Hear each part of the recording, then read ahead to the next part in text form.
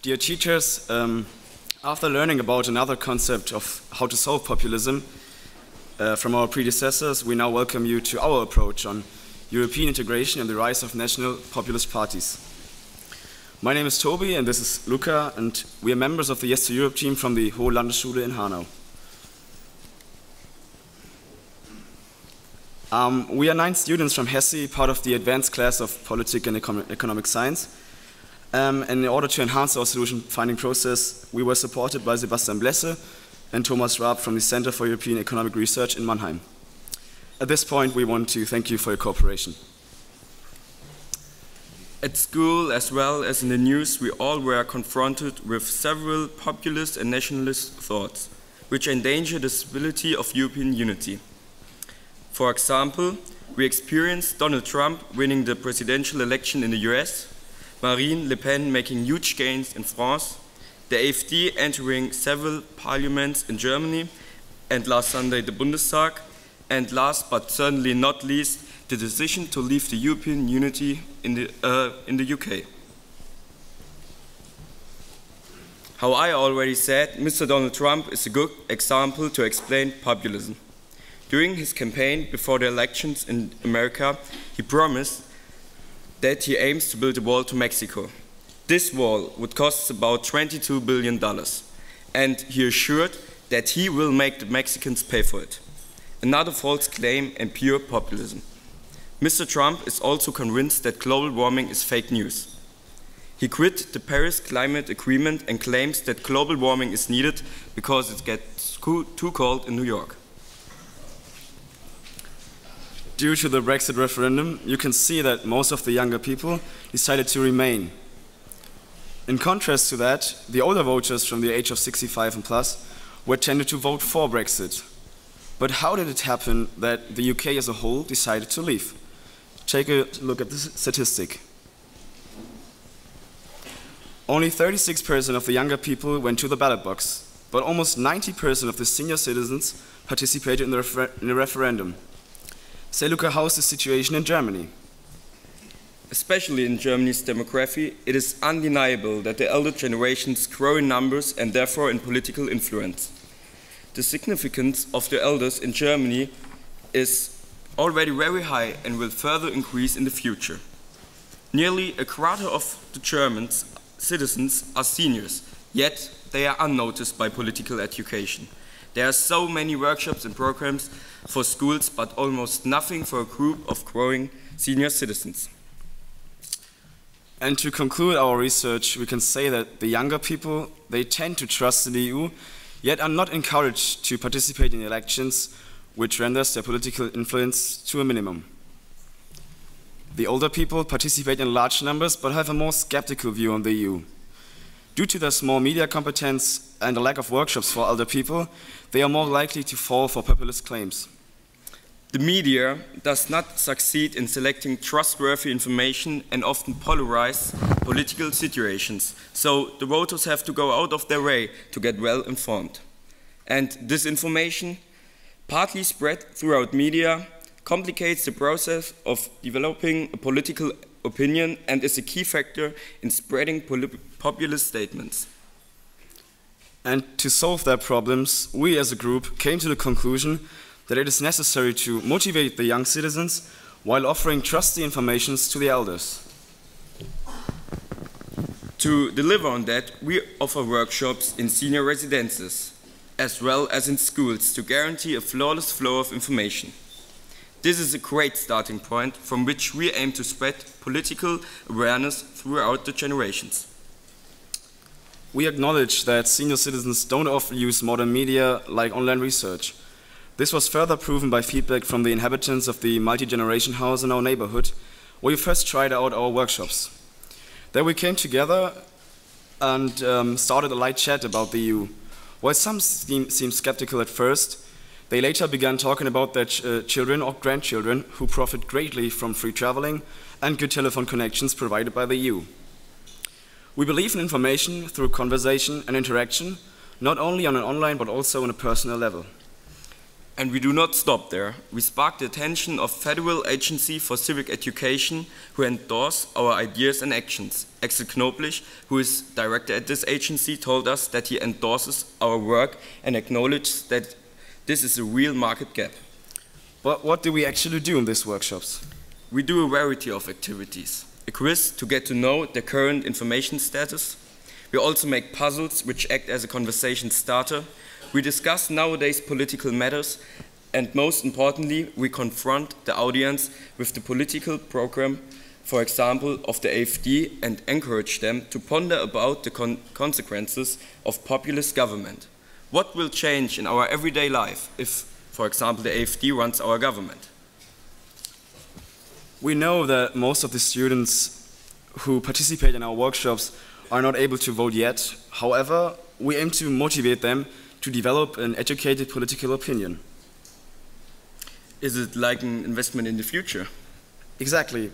For example, we hosted the European Day on the 9th of May to celebrate the 25th anniversary of the European Union and to playfully inform our fellow students about advantages as well as problems of the EU. Yes, many students were shocked by the real program of the AfD. They were indeed. We also contributed to the introduction of the Bundestag deputies. In front of more than 1,200 students, we questioned their claims and asked about their opinion on populism and the future of the European Union. But outside school, the students seem uninterested in chatting about politics. Indeed, and we are also conscious of that, which is why we became bookable to bring our workshops to your school. Right here, you can contact us just right now in just one click. We know that it is unrealistic to assume that only 9 students from Hesse could solve populism. However, with our content and materials available online, everybody is able to hold their very own workshop. So it's like we aim to be the spark that lights the fire. In order to be a spark even the youth burns for, we developed a mobile application. Imagine it like the Wahlomat, but backwards. You enter in your party of choice and get asked questions based on the political program of that party.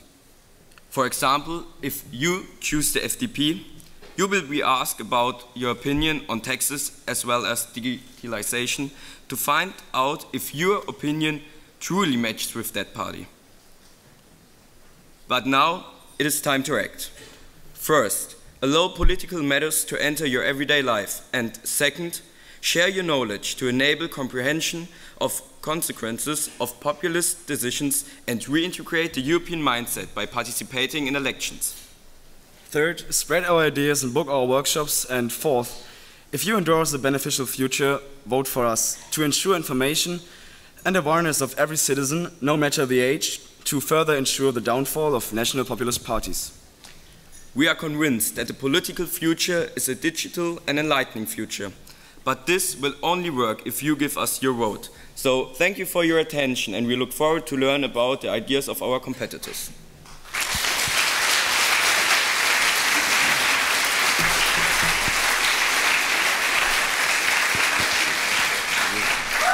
Thank you, Tobias and Luca. I'm happy to welcome Annika and Philip from your team for the discussion.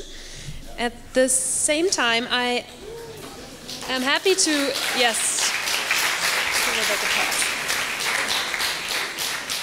I'm happy to have 2 familiar faces from the last session here with me. That is Nora Hesse and Gerhard Seuker. And we welcome our new guest, Henrik Müller, who is a professor at TU Dortmund.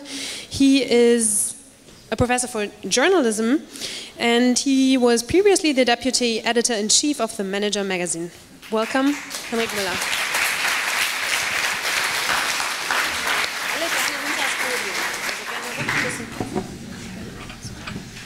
All right, so I think we start off discussing this political future app by starting with some questions from our experts. What do you think? Is this the solution to address rising populism in Europe?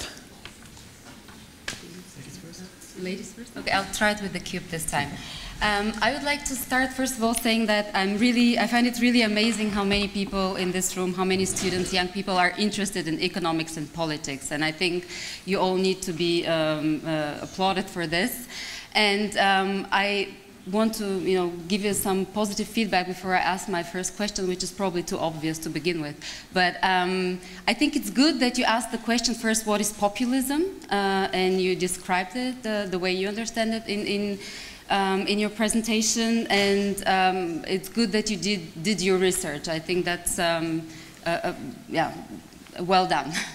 My question, as I said, is probably too obvious, but why not just the Valomat? Why should I use the Political Future app? Especially if I'm undecided on who I want to vote for.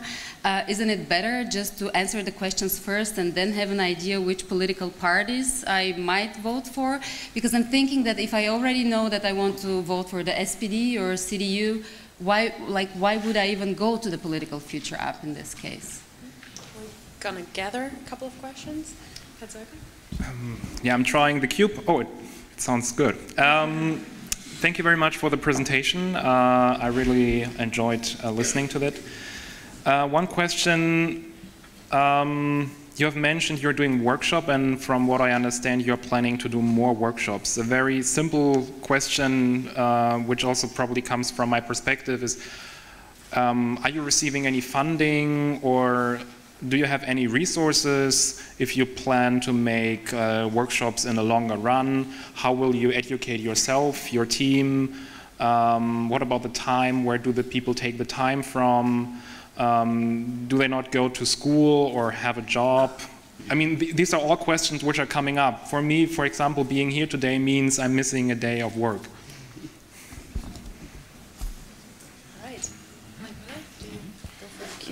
Do just, well, this is the microphone? Okay. Thanks for this great presentation. It certainly tackles an immediate problem, as we've seen, and an urgent problem, as we've seen in the recent elections in Germany too. I have one basic question, and it has to do with or as far as I understand the nature of populism, and that is that populism, from my point of view, is really a rational phenomenon, meaning that it is rational for some people to follow populist leaders and for media to follow populist leaders and to cover populist leaders because it's so easy. They tell an easy story and it's easy to grasp. And this is and this is what you're running into with your app idea too. There is a fierce competition for the time of voters. You have the entire world at the reach of your thumb on your smartphone. So how do you want to get people to actually spend some of their precious time and their scarce time budgets to spend with your app? Thank you very much. Would you reply? First, the question was why using our app instead of just using the Valomat. It's a good question, but with our app, or let me start differently, with the Valomat, you get the same, I think, 38 questions all the time. But with our app, you first chose your party of choice, and then you get specific questions based on the program of that party.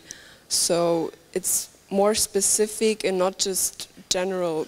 When my experience with the Valomat was, I answered the questions and I had, I think, like 5 or 6 parties that were almost the same percentage, which didn't really help me. I mean, I have a political opinion, but if I didn't have one, this wouldn't really help me. But I think if you use our app, you get a more specific answer to your question.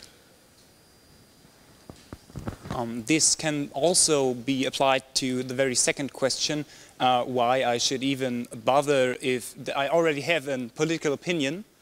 However, it is that our approach is actually aimed at those who already have an idea of who they want to vote for and want to be like proven if it is really the best for them.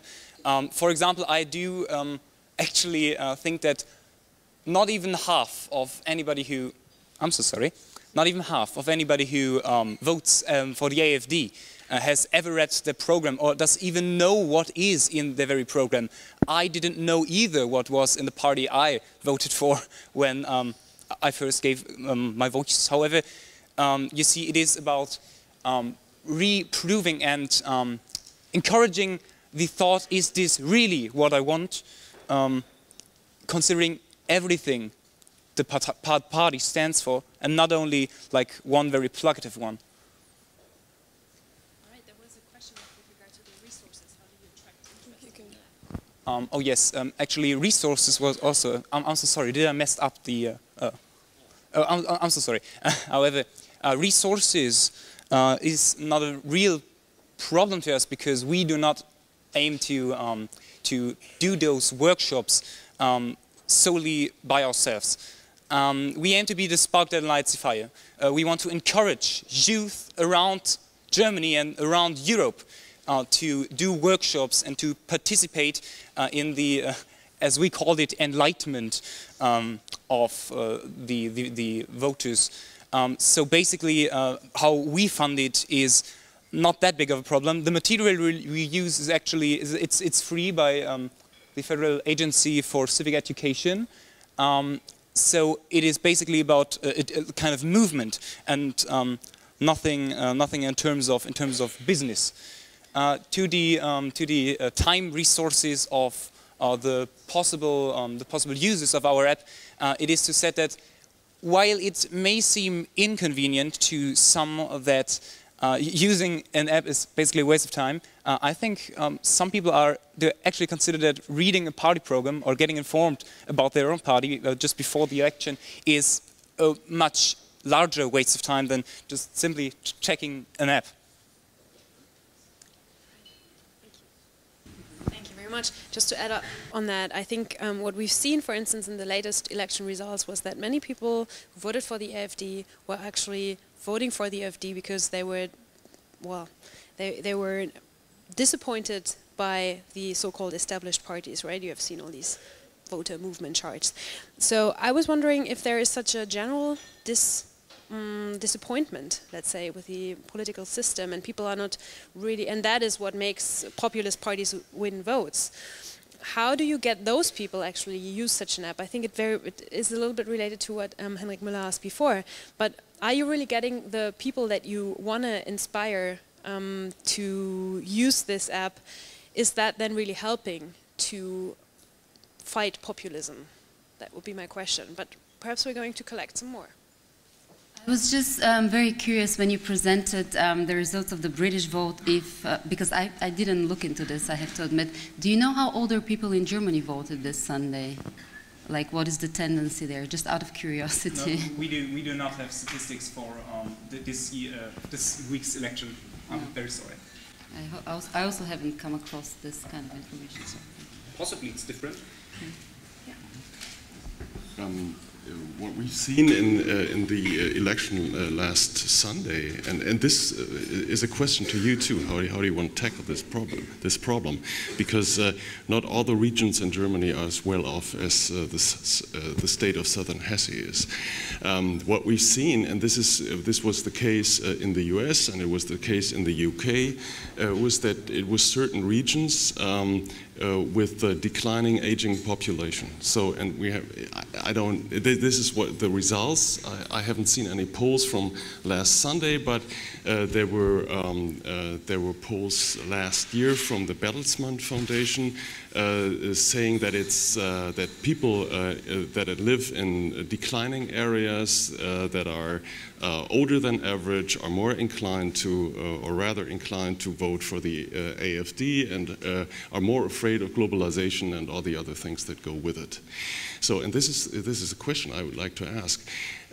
Apparently, there is some kind of social dynamics at work in certain regions where a feeling of déclinisme, as they say in France, is getting hold. And how do you want to tackle that? You come from a point of view, and I find that very refreshing, where you say, well, let's educate people, let's apply to rationality.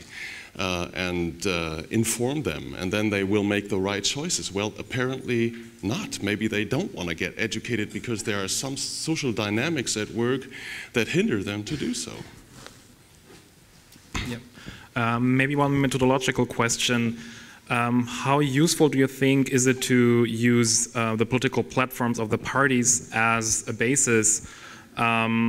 Personally, I feel that they are more some kind of marketing to promote their views and to get people to vote for them.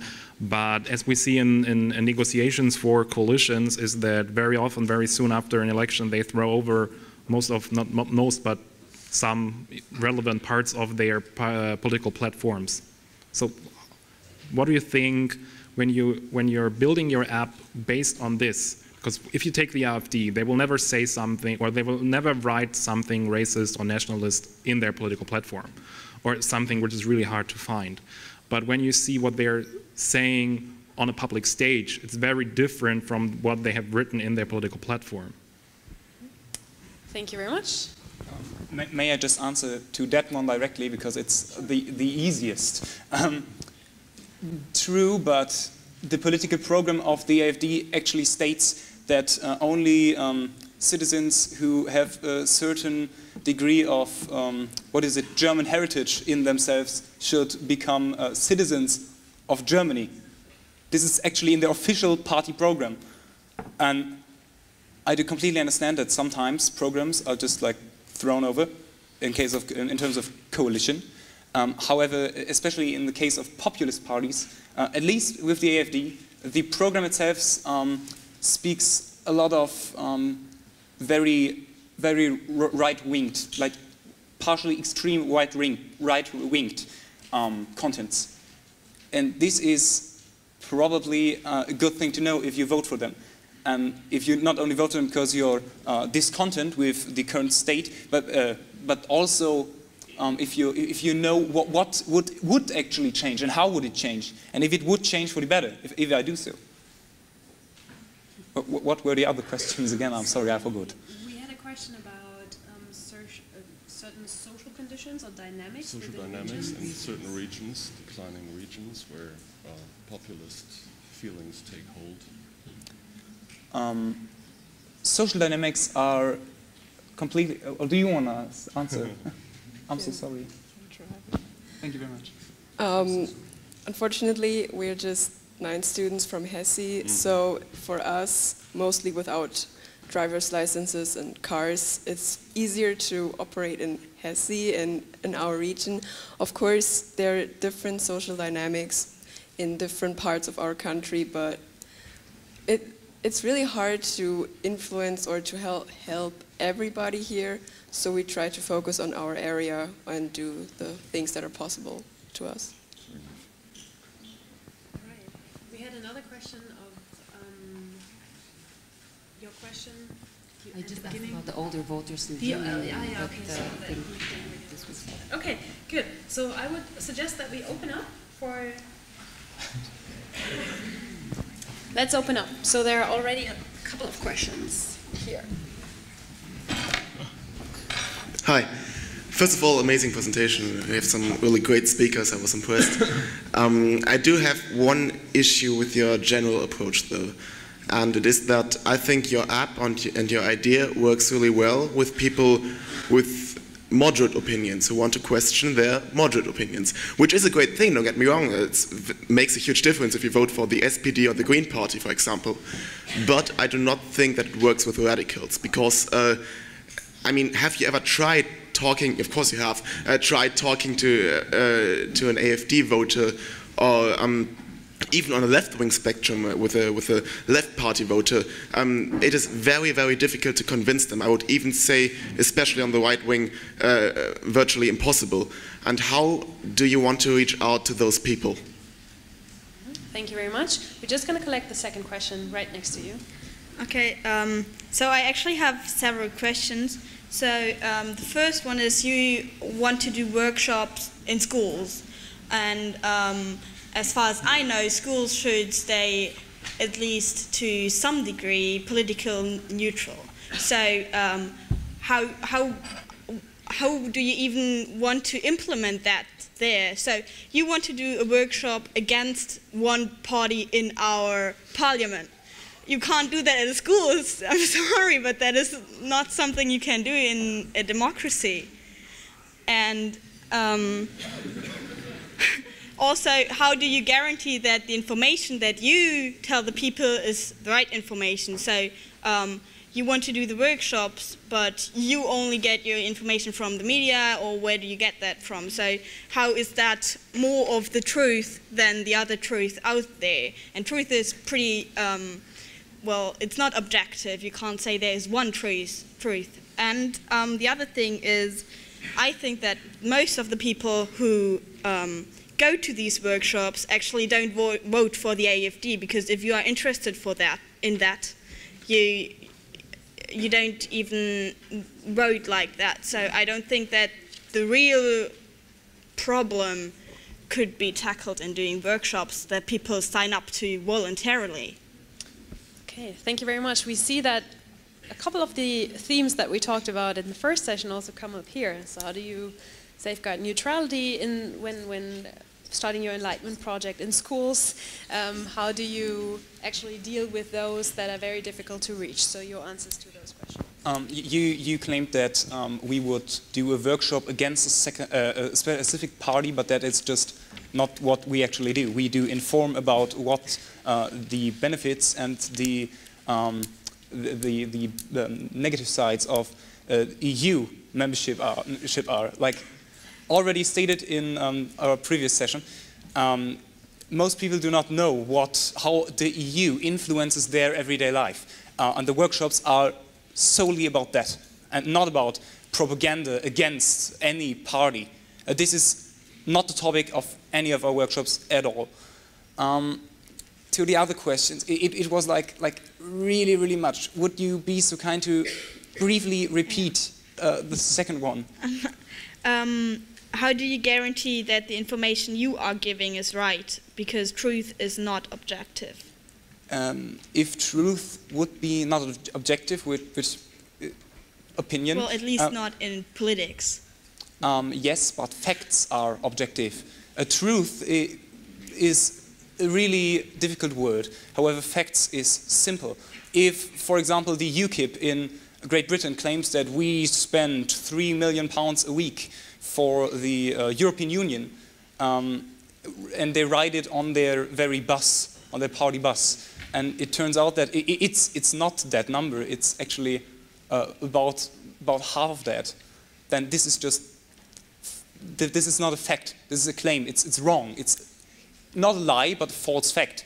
It's about proving facts. Truth, I completely agree, difficult topic, different topic, however, facts are always objective. Keep in mind that information is always filtered. I mean, even if it's a fact, there is some filter, so I agree that it cannot be completely objective. And also keep in mind that, as you mentioned, parties have promises in their program. They don't have so many facts. I think that's an excellent example, because it didn't change the outcome of the referendum, even though the figure was corrected by Her Majesty's Statistical Office even. So that's the highest authority there is. It didn't change the opinion of many people who already had made up their mind that Brexit would be better than staying in the EU. And I think this is the very nature about what you call truth. There probably isn't such a thing as truth, but it's about narratives. And this has a lot to do with how convincing facts really are. What we've seen in the Brexit campaign, what we've seen in the US, is that, that fact-checking, correcting the wrongs that the candidates were putting to the public didn't actually change the mindset of potential voters, because it was more the narrative that, that mattered for forming political opinions. And the narrative of populists, and that's what I initially said, is an attractive one because it's so simple. It's simplistic, it's divisive, it's negative. Like Donald Trump said, we're a nation in decline, and whose fault is it? The Chinese and the Mexicans, now it's the Germans too. And here's the cure: build a wall and raise tariffs. That's a great narrative from a political communication point of view. Confronting that with facts is a lot more complicated. May I? Yeah, sure. This is true indeed, but in case of Donald Trump, do people do know that he wants to build a wall? Do they know how much it will cost and who will pay for that? Does it matter? They don't. Do they want to know? It may not matter for some. However, we as a group stand for knowing what you're voting for. If you know that a claim is wrong and still believe in it, then this is all your thing. Nothing wrong with this. However, you should be able to get access to very trustworthy facts and information to at least get to know that something isn't true, even if it doesn't matter to you. You should know that a claim is just not fulfilling or incorrect. I think we have some questions. There are some more questions from the audience. There are a lot of questions from the audience, so we collect some more. There's the cube. Can you pass it on? Over there? Over here. Over there. Thank you. So we're talking about populists, and people that vote populist parties normally don't rely on facts. They rely on their emotions, how they feel about something. Because like the other group said, or you also, populists play with fears and bring fears out to people and bring the simplest solution to everything. So my question is, how do you want to approach these people who just rely their vote on their emotions, how they feel about something, on their fears? Because normally those people don't really care about the facts or don't put much weight to that when they vote. So this kind of, yeah, I would say not the protest voters, but those people, how do you want to approach to them with your workshops, or what do you want to do to that? Thank you very much. We're going to collect some more because we don't have that much time. Perhaps just throw it into the very back of the room. There are two.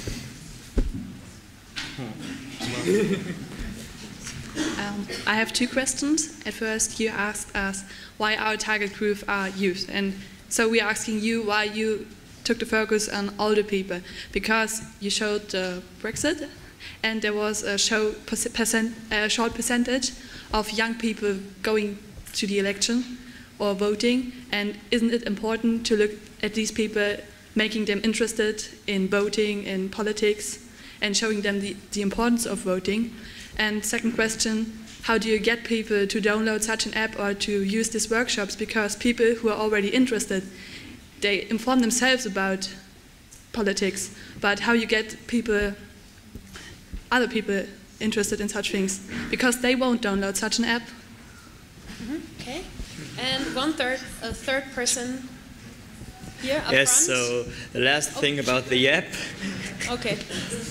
We go for 4 questions.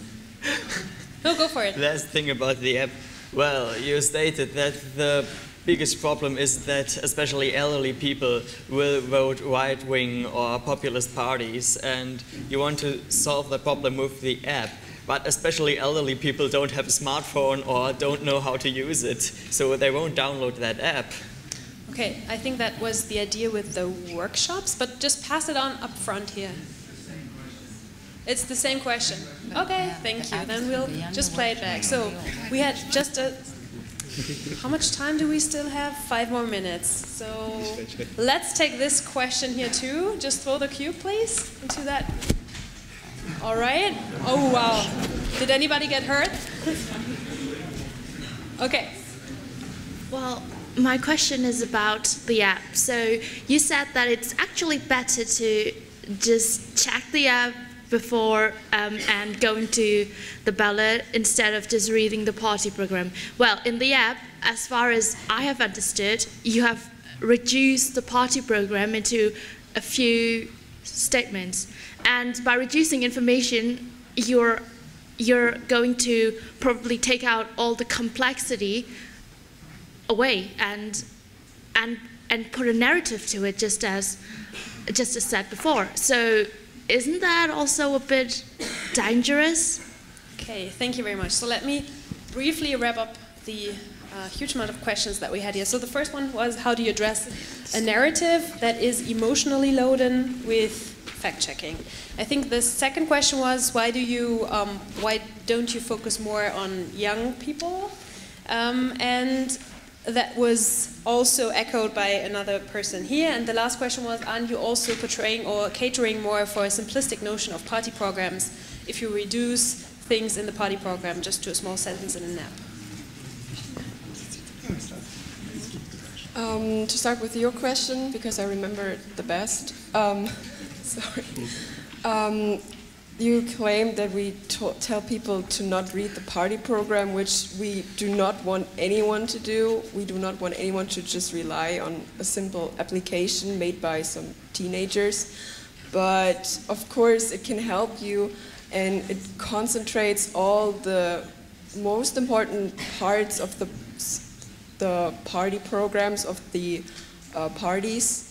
And of course you should read the program of the party you want to vote for, but our app just helps you to recheck and to see what you're actually doing. Some of the party programs are pages long, maybe you don't even, or no offense to anyone, but maybe some people don't even understand every single word that's in there, and that just kind of helps. So that's just supporting. You know, in education there is a word for this. It's called didactic reduction, didaktische Reduktion in German, which is if you reduce a topic because it would be too complex to just explain all of it. Therefore, yes, it may influence some people, but this influence is so little. And they could, if they come suspicious of us, they can prove, or they can check via the original program. However, it is not possible to just like take a whole program into just an app. It is possible, but it's boring, and nobody will actually use it. What was the other two questions, please? So we had a question about why you were not, it was perceived as if you were more focusing on elderly than on younger people? And the emotional narrative. The emotional narrative last, okay. So the focus on elderly people, the mild focus, because you may not forget that we aim to the app. And an app is nothing for the older generation, I claim. I can't prove because we don't have statistics for that. However, I would claim that most elderly people do not use a smartphone or mobile apps. So we focused on informing them, despite them not being able to research the information digitally. So we did the workshops. The younger people who should be encouraged to vote, to come to the other part of the question, is who we try to reach out for via the workshops in the schools. Because downloading the app, yes, for somebody who does not care about politics, probably no option. But he will first probably not vote anyway, or secondly, it is quite unreachable. However, workshops, especially in schools, like our previous group, you very self-presented to us, can be used to light this interest, especially in the younger generation, without taking any influence on them, just getting them interested in democracy. And the last one was the emotional narrative. Perhaps you may hand this over to To your question, we cannot influence people's emotions. I think that's impossible, and I don't think anybody should do that. But everybody's emotion is based on some facts or stuff you think you know, and we just tell people what are actual things or actual facts. And now coming to the party programs, maybe people vote a certain party because they just like one certain thing, and they're just, that's the one thing they're all about, but they don't know what the party also has to say. our example number one all the time here is the AfD, which is a really good example for everything that we talk about. A lot of people vote for the AfD because of the foreigners and refugees coming in, but a lot of people don't even know what the party else does to you. Like, yeah, for example, older people sometimes, or a lot of older people vote the AfD, like my grandparents, for example, but they don't even know what they want to do with the money you get. Pension, your pension. You know, when you're old, you stop working, you get money, yeah. And they don't even know that the AfD doesn't want to give you a lot of that pension. So that's what we do. We just talk about these things, we inform people, and they might change their opinion, they might not. We cannot influence people's feelings. Thank you very much. So I would like to end this session with a very brief statement from our experts, kind of a recommendation. What would you say? I mean, there are so many young people here in the room. What is their contribution to actually fighting populism, or at least facing populism as it is currently? What could they do? What do you think?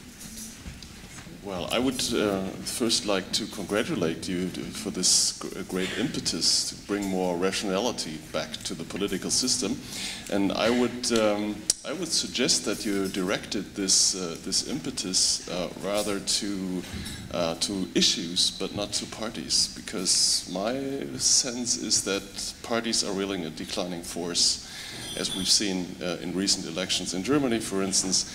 But that issues are becoming way more of a problem. Issues that arise all of a sudden. For instance, the anti-TTIP movement in Germany that popped up really without anybody noticing up front. So, and this is essentially about globalization and all the feelings that go with it, and it has nothing to do with traditional party politics, but it changed of official politics. So, when you want to do something about European integration and so forth, I'd rather focus on the issues and not on parties, but use these tools. Yeah, short. I would like to encourage you to continue, because I believe you are actually facing one of the most difficult challenges. How can we decide, or how do we know what facts are, and how do we communicate them? It's much more easier to be a populist, and it's also much more fun, because you don't need to take care about facts or sources. You can just say whatever you want. It's so much easier for marketing to promote your political positions, as we have seen with Trump and his statements. So staying to facts, it's the difficult path, but you should try to continue to communicate and to work on this path. I would like to add that you do have a voice, which is already a privilege in itself. And if you decide to use it, it's very good that you want to use it after informing yourselves about what you're voting for. And if you want to convince people of ideas, it's always about the story, so you can write the story. That's how you can influence other people, change the narrative. Okay, thank you very much. I'm going to abuse my position to have some of a recommendation for you too. So I would really also encourage you to try to always have the better argument, engage in discussion, know the positions of your potential adversaries in a political debate, and get political, get engaged, and try to fight for whatever position you find important, and that basically applies to everybody. So I would like, final word is yours. You have a chance not to give your pitch, that is going to be done tomorrow. You can just have a final word on the discussion and whatever you want to share with regard to your app. Final word on the discussion. While there are problems in our country and in the EU and in the world, and we definitely have to tackle them, just denying everything and also coming to the point where we deny facts is not the way. It's never the way. For us as students, it is way easier to get in touch with the people and not the governments. Structures are hard to change. People are more accessible. It's easier to engage in a discussion than to rapidly also deny a structure. So I think our very point, the very base of what we try to tell here is that a discussion that happens with storytelling indeed, but without facts is not really a discussion. It's a clash of opinions without any rational backing, and that is what we try to change with apps for the youth, with workshops for the old, and with political motivation for everybody. Thanks. Thank you very much for this enthusiastic speech.